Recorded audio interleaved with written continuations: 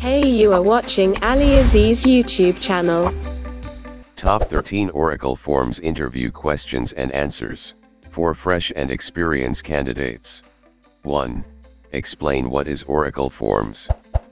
Oracle Forms is a software product for creating screens that interact with an Oracle database. It has an IDE including a property sheet, object navigator, and code editor that uses PL/SQL. 2. Explain what are the Oracle Forms services components include. Oracle Forms consist of Client. Client sends the HTTP requests. Forms listener Surflay. It start, stop, and communicate with the Forms runtime process. Forms runtime process. It executes the code contained in a particular Forms application.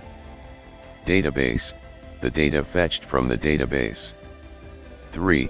Mention what are the new features introduced in Oracle Forms Services in 11G Release 2. In Oracle Forms Services, the features included are integration with Oracle Access Manager, schedule Forms runtime press start, enhanced network statistics reports, support for Unicode columns, GUI mode configuration parameter, Forms metric agent, support for URLs in image items and iconic buttons, Oracle Real User Experience Insight. 4. Explain what is the difference between call_form, new_form, and open_form. Call_form, it starts a new form and pass control to it. New_form, it terminates the current form and replace it with the indicated new form. Open_form, it opens the indicated new form without replacing or suspending the parent form. 5. List out the Oracle Forms configuration files. Oracle Forms configuration files include base HTML files, base.htm, basegenie.htm, basehp.htm, and basec.htm. env. CFG. 6. In Oracle Forms report, what is the maximum length of record group column? What are the different types of record groups? The maximum length of record group column names cannot exceed 30 characters. Different types of record groups include query record groups, state record groups, non-query record groups. 7. Mention what is the sequence of firing triggers in Forms. The sequence of firing triggers in Forms, when Forms open is pre-form, pre-block, pre-recorded, pre-text item, when new form instance, when new block instance, when new record instance, when new item instance. 8.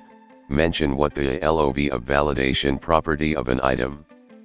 Mention what is the difference between love and list item. When LOV for validation is set to true, Oracle Forms compares the current value of the text item to the values in the first column displayed in the LOV. LOV is a property whereas list item is an item. A list item can only have one column while love can have one or more columns. 9. Explain how can you use the same LOV for two columns. We can use the same LOV for two columns by passing the return values in global values and using the global values in the code. 10. Mention what are bind variables. The bind variables are used in report 6i for replacing the single parameter in the select statement. 11. Explain how one can iterate through items and records in a specified block. To iterate through items and records in a specified block, one can use next_ field to iterate through items in a specific block and next_record to iterate through records in a block. 12. Explain can you convert or reverse engineer a FMX back to a FMB file. No, it is not possible to convert or reverse engineer a FMX back to a FMB files, to ensure they are not lost. 13. Is it possible to execute a dynamic SQL from Forms?